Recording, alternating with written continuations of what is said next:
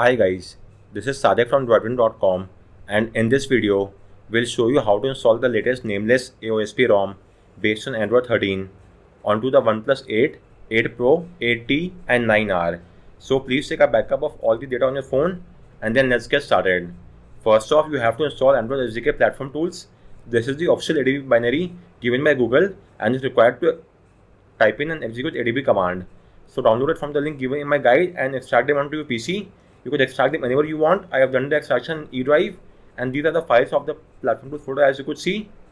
Next up, you will now have to enable USB debugging and OEM unlocking. USB debugging is required to execute ADB command, whereas OEM unlocking is required to unlock the bootloader on your phone. So let's now carry out both this task. For that, you have to go to the settings menu on your phone. From settings menu, go to about device, then go to version and tap on build number 7 times. You will get a prompt that you are now in developer mode. So go back, again go back. Now go to additional settings and you should now see developer option. Go there and enable the toggle next to OEM unlocking as well as USB debugging. You will get a prompt on your phone. Tap on OK. You might get one more prompt regarding RSA key fingerprint. So check mark allow.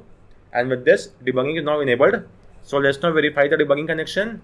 So go to platform tools folder address bar, type in CMD and hit enter.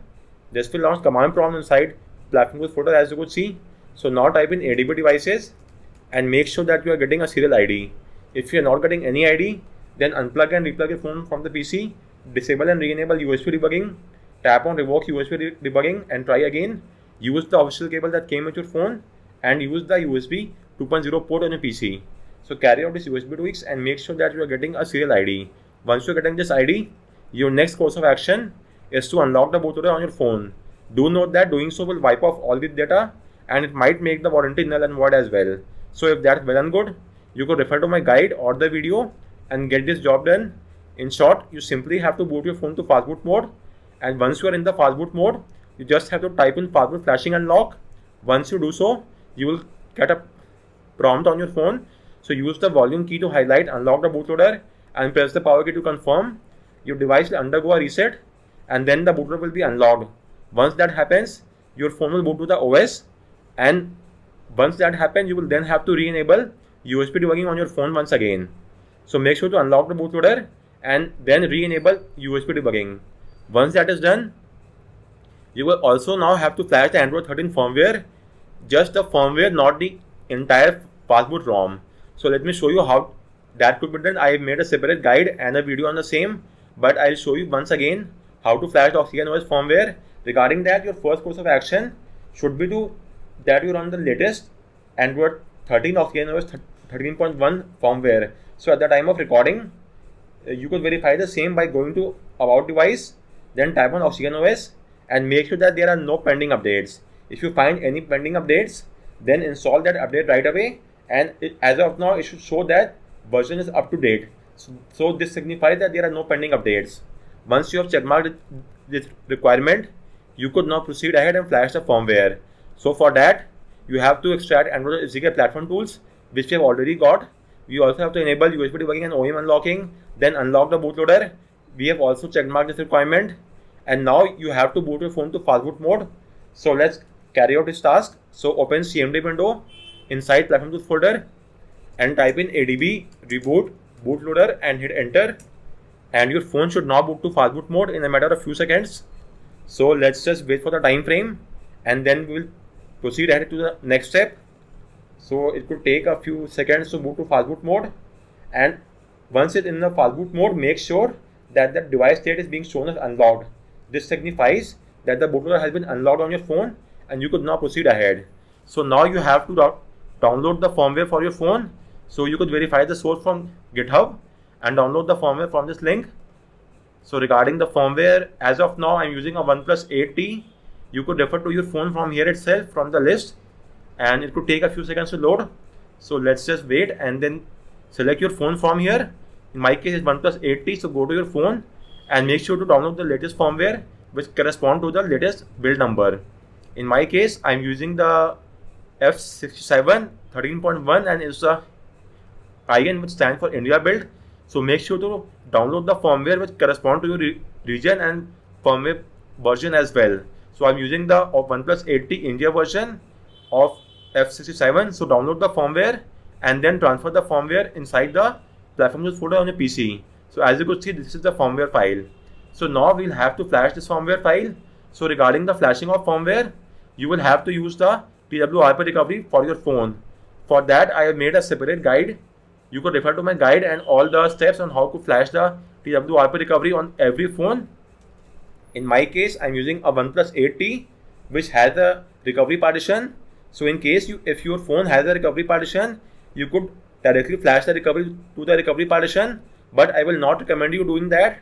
Rather, let's take a safer approach and simply boot our phone to TWRP just for one-time usage. So it does not matter if your phone has a recovery partition or not. This command is applicable across all the Android phones. So as of now, we will use this command to boot our phone to the TWRP for one-time usage. So for that, if your phone is officially supported by the TWRP, then download the recovery from the official site. However, if it's not supported officially, then download the recovery from the XDA website. Apart from that, do not use any other website. So download the recovery IMG file. We only need the IMG file. We don't need the zip file. So download the recovery IMG file and place the file inside the platform use folder on your PC. So as you could see, this is the recovery file. Also, make sure to rename it to TWRP and it should be in the IMG format. So as of now, TWRP and the firmware zip file should be inside the platform use folder on our PC. So now we will have to boot our phone to the TWRP recovery. So type in Fastboot, boot, and the name of the file, which is TWRP in our case, .img, and hit enter, and your phone should now boot to the TWRP recovery in a matter of few seconds. So let's just wait for that to happen. As I have told you before, we have used a boot command, so our phone will only boot to TWRP for one-time usage. On the subsequent boot up, the TWRP will be replaced by stock recovery, and that's not an issue because we only need recovery for one-time usage only. So now we have to flash our recovery file. So there are quite a few ways of doing so. Either you should have earlier transferred the firmware onto your phone. If you haven't done so, then that's not an issue. Your phone should now be visible on your PC. So you could now also simply copy the firmware and transfer the firmware onto your phone. So just paste the firmware file over here. Now in some cases, it might happen that your phone might not be visible on your PC. So if that is the case with your phone as well, then you could also use the ADB push command to get this job done. So let me show you how to use the ADB push command. It's only for those users who cannot access their phone from the PC. So let's using the ADB push method. So let me show you how that could be done. So first off, for the ease of convenience, let's rename the firmware file to something shorter. So let's just rename it to FW. And now we will be transferring the file onto our phone using the ADB push command.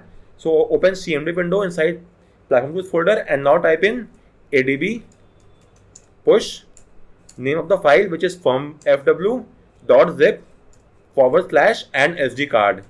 And the firmware file will now be transferred onto our phone. It will take a few seconds, and with this, the transfer is now complete. So you could either transfer using the ADB push command or simply use the MTP and transfer the file from your PC itself.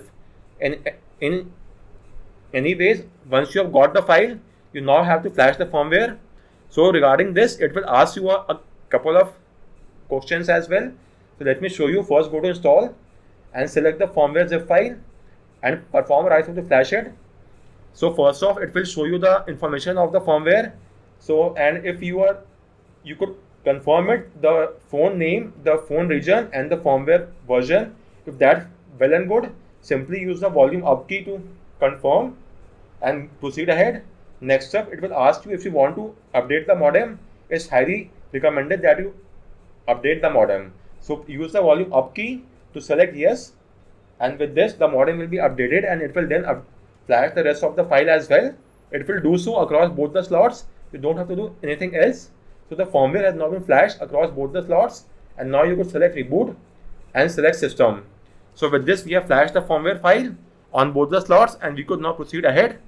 So just to repeat, the firmware flashing will ask you two questions.